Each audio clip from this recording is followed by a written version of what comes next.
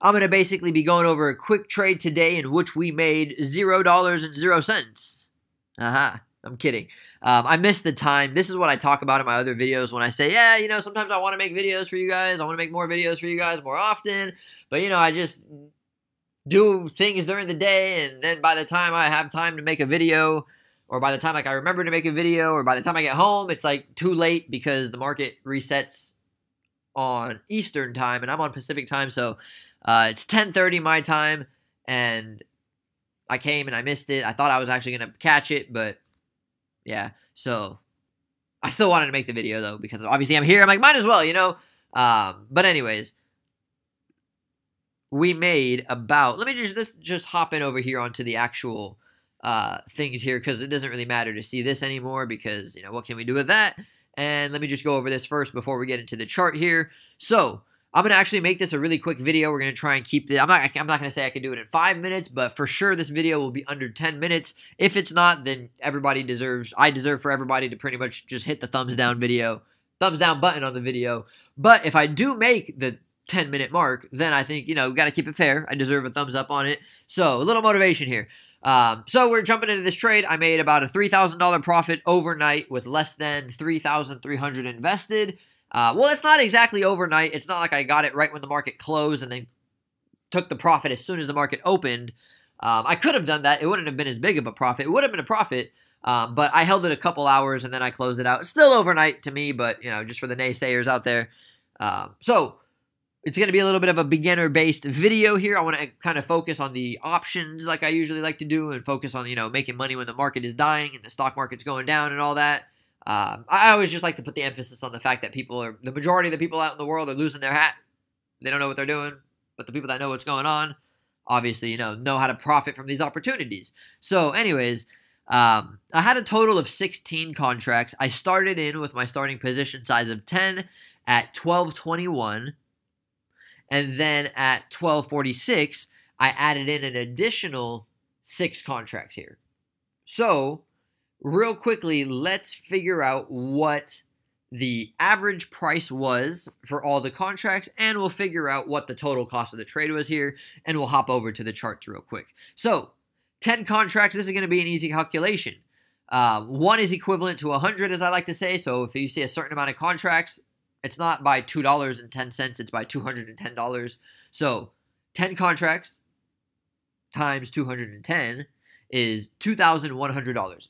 Very easy calculation there. Now, when I added in 6. It was kind of like an odd number. It wasn't like a nice doubling up your position or anything like that. But I added in 6 at 197. So what we're going to do is we're just going to calculate this, the 6 times 197. Which is 1,182. And then we're going to add the 2,100 that we had from this. And that gives you $3,282.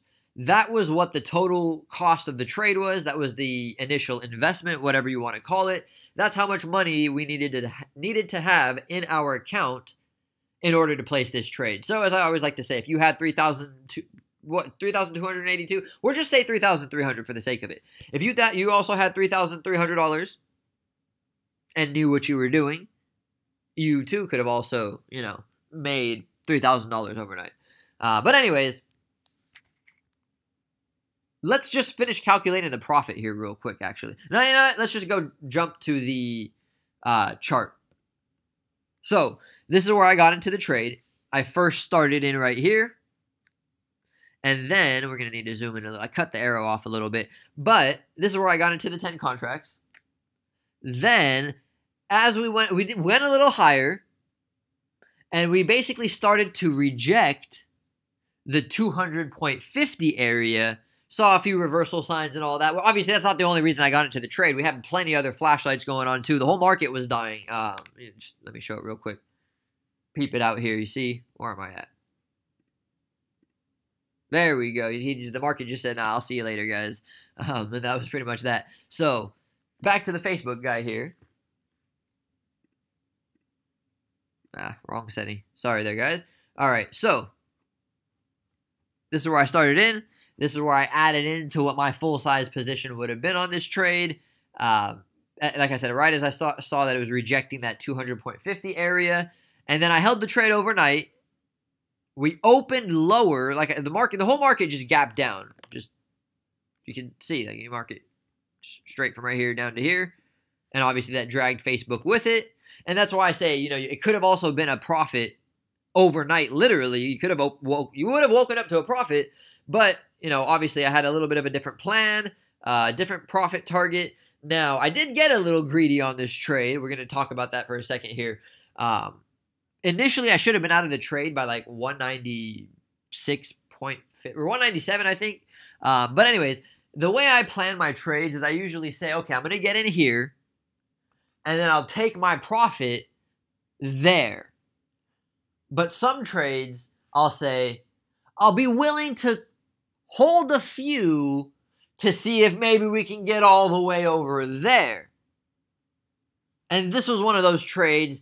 And the all the way over there was the 195 actually, and I missed it by like 8 cents. Now I'm not gonna try and blame it on that. I did get a little greedy because I'm gonna be honest. Even if it did start lingering right here by the 195 area, I would have still tried to hold it a little longer because I had a little bit of a bias. I kind of I've had the bias since the beginning of the week, even on Monday and.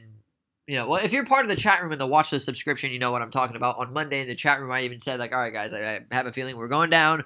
I don't want to form a bias right now already, but I said that before the market opened. I said I want to let things open up a little bit, see how they do. And I was also given the notice on the watch list as well. I was telling them, all right, guys, it looks like for some reason I seem to have a really negative bias towards everything, and I don't like that. I want to wait for the action to speak to me. But anyways, that's just me rambling now, giving my, random heads ups and everything. So that was pretty much the trade. I got in right here, took the profit right here. So as the value of the stock went down, the value of my puts went up. So you can make money when the market is going down or up. And this is where I say it's a little bit more beginner based because some people don't know that. A lot of people don't know that, by the way. You tell people, yeah, I made money when the market was going down. They're like, whoa, what do you mean?